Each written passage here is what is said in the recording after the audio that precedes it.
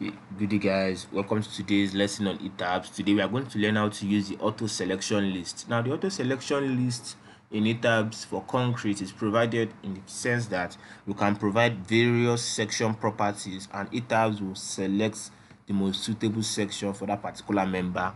So in this case we are going to analyze and design a simply supported 6-meter beam on Etabs. So the first thing we do now is right click, edit my grid. Let me edit the story. I just need only one story, so I highlight the other stories I'm deleting and right click, delete story, deleting existing story. So I'm left with only story one, so I'll click, I can refresh the view and okay.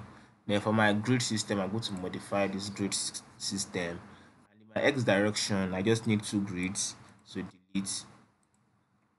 Then this, since it's a 6-meter beam, I'll leave it as 6 meters.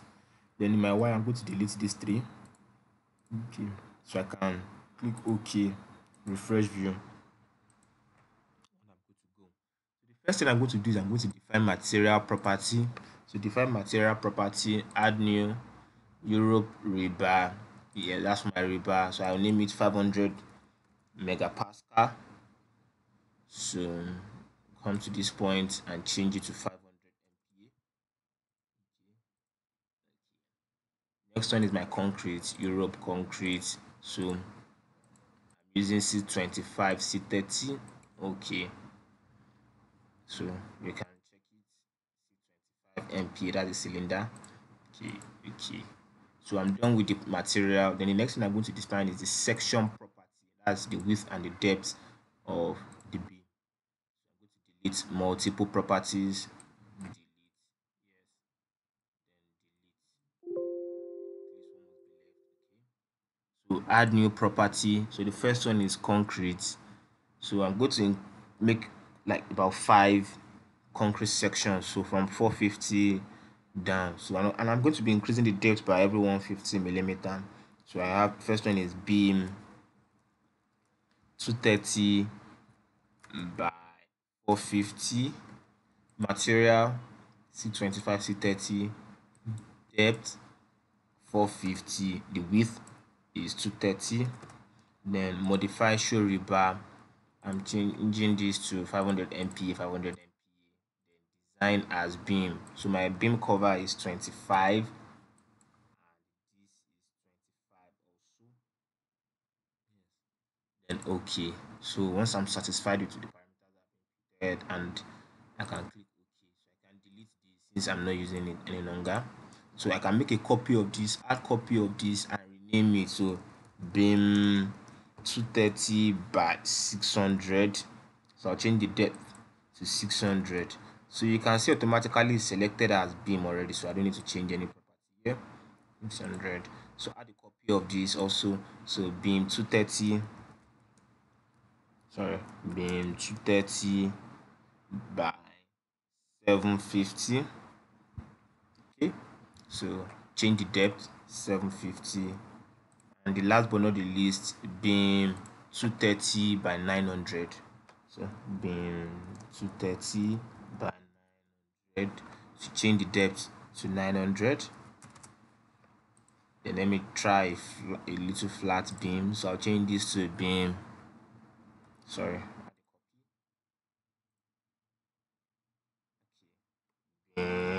450 by 450. So let's see which to select, sorry, by 450. Change the depth to 450, change the width to 450. Yes. Okay, so once I'm done with this now, so I'm going to create a list, automatic list that Etabs will generate from. So I'm going to go to add new property. Now my left hand corner here, I'm going to see auto select list. So once I click that, I give it a name I want, beam sections. So auto select, I'll choose it as concrete. So once I choose it as concrete, automatically I'll see all the concretes I've created. So I will highlight these and bring them inside here. So I'll click OK. So I can see my beam sections. Okay. The next thing I need to do now is to draw my 6-meter beam. So quick draw 6-meter, just click. But now there's a mistake there. So you can see that I chose beam 230 by 450. So what I'm going to do is I'll click this assign, join, frame, section property, and assign this section to it. Apply, okay. So you can see it. So you can see it has been applied automatically to it. The next thing I'll do now is highlight the endpoints, the joints, assign, joint, restrained, simply supported, pinned, apply, okay. So it's automatically assigned. The next thing I'll do now is assign my loads. So click this, assign, frame load. We have distributed load. The first one is dead. We have a distributed load of 30. Okay, apply. You can see it's 30. Then the next one we have live load of, let's say, 15. Sorry, because we didn't select this beam. So apply, okay. Then we've done both the dead and the live. So I need point load also for dead and live. So I go back to click my beam, assign, frame load. I have point load. So now this point load, you can assign that as force or moment. You can assign that point force or point moment, but in this case I'm going to assign only point force. So I want it to be at the center. So at this point I'll change it to 0.5 and put a point load of maybe 45. So apply. You can see it. Okay, sorry, sign. Yes, it's there already. Yes, sorry. So this is a meter. I can change this to 3 meter if I want to use it and apply. So it is there already.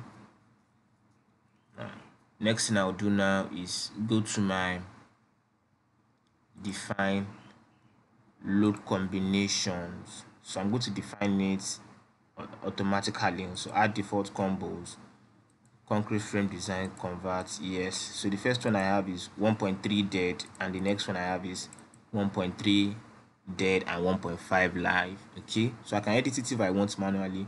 I can rename this combo to 1.35 GK plus 1.5 QK. So I can see this, there's no K here. Okay, so I can see it. Then click OK. Once I'm done with that, I go to my analyze, check my model if there's any error. So select all. So there are no errors. Okay, so I'll analyze. So this will analyze, save it as 6 meter beam 2 tutorial 2. Yeah, so we're waiting for it to analyze.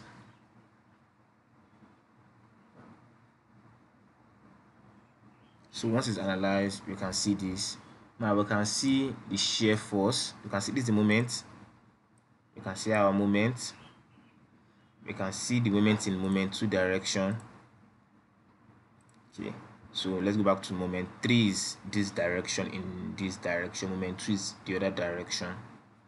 So let's go to combo because that's what we're interested in. Apply. So you can see it. Let's see our shear force. You can see it. So because of the point load we added, that is why it's going in this direction. Okay, so we are done with our analysis. We can see what we have. Yes, so next thing we do now is we design. So go to concrete design. Yes, so it's telling me analysis and design section differs for concrete frame because we've created so many, so it's going to iterate it. So we are going to go, so let's wait for it to iterate it. So to pick like the best session for us. Okay, so it has iterated and we've seen it has provided reinforcement for us. So what we do is click this, right click, and it brings the summary for us. So it's telling us to provide 230 by 600. So with this combination 1.35 GK, this is the length and everything. So this is the section it provided for us. Okay, so this is the moment you used to design, and this is the required area of steel So this is the minimum you must provide at every section. Minimum rebar you must provide, and this is what is currently required. Okay, so this is the shear force. You can check this from your shear force table, and this is the torsion force and reinforcement. This is it. So for now, no need for torsion, so we are good to go. So thank you for watching today's video on Etabs. Please, if you have any question, you can drop it in the comment section. Thank you very much.